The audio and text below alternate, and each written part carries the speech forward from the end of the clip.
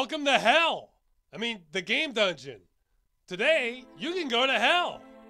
This is a casual flash platforming game, but it has some actual gameplay to it. Also, this is the most vertical episode so far. I love widescreens as much as the next person, but I have to work with what the game gives me. And this game is on a diet. So good news if you're watching this on a phone. For the rest of us, maybe you can tilt your screen or something. Alright, let's go! Okay, first off, get a good look at the surface here, because this is the last you're gonna see of it. We're digging down from now on. No surface breaks to remind ourselves what the sky looks like. We're going to hell. The goal is pretty simple. Dig down. You have to dig 666 meters to get to hell.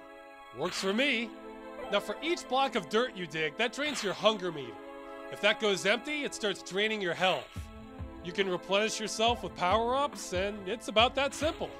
I like how this game gives you no backstory at all as to why we're going to hell. Just that you have to do a lot of digging if you're gonna get there. The why is irrelevant. How is the only part that matters. So why am I covering a casual game? Because normally I want games with some sort of actual experience to them. Whereas casual games tend to be more, click this button and something will happen. Oh, you clicked it? Haha, now you're a test subject. Well, first off, this game is called Go to Hell. That got my attention. Normally, I'd expect a free Flash game called Go to Hell to be some sort of vessel to deliver a virus. But no, this is actually a game here, and it's on the better end of the casual pool. So you come in thinking this game is going to try to screw you, but then you realize, oh, they're not being figurative. We're actually going to hell. Sweet. Second, I feel like we got robbed by Construction Bob last episode. I didn't like how we ended that, with just some recycled animation before dumping you back to the menu screen. I mean, it's not like I'm expecting a happy ending from a game about hell, but I want something. Well, I don't want to spoil too much, but this game has a worthy ending for a casual game. You do make it to hell. You probably guessed that, but, well, you'll see.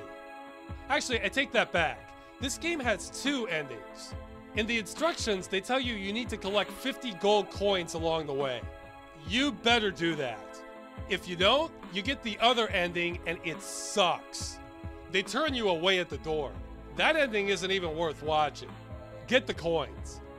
I find this concept fascinating, especially from a theological perspective, that you need a certain amount of money to even get into hell in the first place.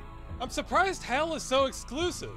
I guess it goes back a ways. Charon the ferryman wants 2 coins for taking people across the river Styx, but that was back in ancient Greek times. Looks like the rates have gone up since then. Still, the game is saying forget all the morality teaching you've learned. How much money do you have? Cough up the coins, then we'll talk about who's good or evil. Some churches take this same approach. The music here has only one track, but it's quite fitting, has a nice haunting feel to it. There is one more music track at the end, but I'll let you be the judge of that. As for the gameplay, it's simple but involves a surprising amount of strategy. You want to find the shortest and safest route to your objectives, and it's not always obvious. Your character here is almost like a pet. He's always complaining, I'm hungry, I'm hurt, I need air. It doesn't end. Air especially can be a problem midway through the game. Sometimes I have to swim off the screen to breathe because everything's flooded so much. But one thing I really like is you can take the game at your own pace. So while there are real hazards like drowning and monsters, if you're in a safe spot, you can take as long as you want to figure things out. There's no time pressure at all. And really, that's how it should be. After all, hell will wait on you. Now, it may interest some of you to know that I actually have hell insurance. What do I mean by that? Well, several years back when I was in school, I had a part-time job working at the school print shop. Ironically, this was not one of my hell jobs. Sometimes I worked the counter, sometimes they had me fixing computers around the school. Point is, being an employee there, I had access to free prints. Also with me was another employee called Dave. We had multiple Daves at the print shop, so everyone called him Metal Dave, because heavy metal was his life. If it was his shift, you can bet that's all anyone was going to listen to. He was a big guy.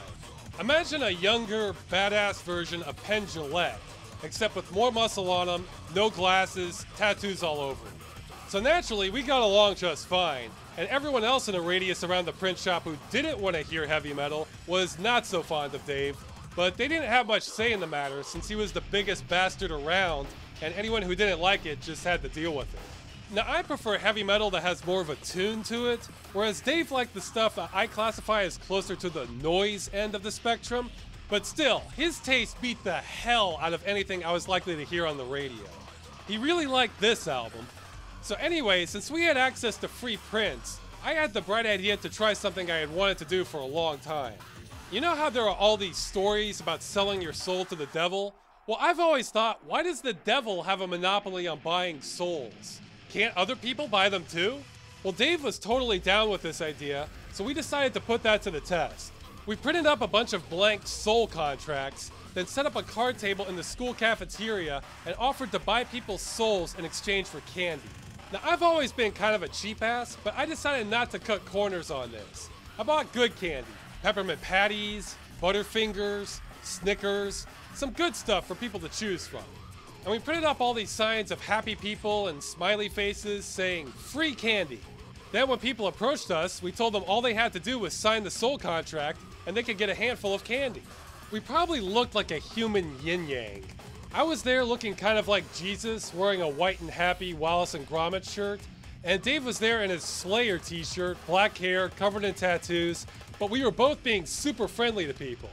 The idea was one of us would take ownership of the soul and the other person would sign and witness the contract. Then we would switch off. Dave said he used to work for a notary office, so that made these valid. Anyway, we had some takers. One guy didn't hesitate at all, just said, sure, I'm hungry. Signed right away, and that was it. There were one or two girls who really freaked out once they read the contract, going, oh no, like they had been warned about this sort of thing. My favorite was a guy who hesitated, joked around nervously talking to us for 20 minutes until he finally signed. All in all, we had a good haul. We got about 10 or 11 souls each.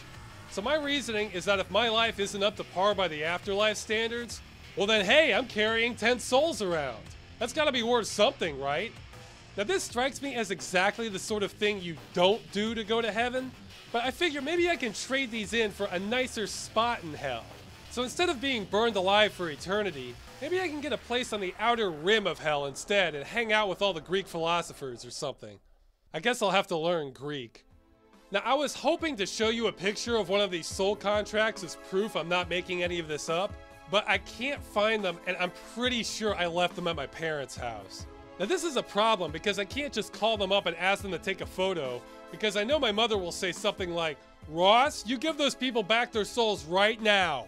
So you're just gonna have to take my word on this. Sorry, I always try to back up what I'm saying when I can, but this time it's gotten more complicated. Anyway, back to the game. Once you go deep enough, the groundwater disappears and you start hitting lava. This will kill you pretty fast, but I have to say, for all its faults, Construction Bob had the more accurate portrayal of how humans interact with lava. Oh, and I should mention the levels are procedurally generated, so it's never quite the same. That also means you'll run into situations like this. Look at this. No matter what I do here, I'm in for some pain. Well, no one said hell was easy. Quite the opposite, actually. All in all, this is a solid break game. Like if you want something to play in your lunch break for 20 minutes to forget about your real hell job, you will not go wrong here. Okay, we're getting close. At the end, the game actually gives you a break. You get to free fall the last 40 meters, and that's okay because, you know, the pull of gravity gets weaker as you get to the center of the earth. Okay, we're at the door and we have the coins. You psyched? Ladies and gentlemen, welcome to hell! Yeah, we made it! Hell parties are the best parties because they're for eternity! Alright, awards time! Hell yeah! That's the episode! Stay tuned for the next widescreen episode for the biggest head in a police station I've ever seen. Until next time,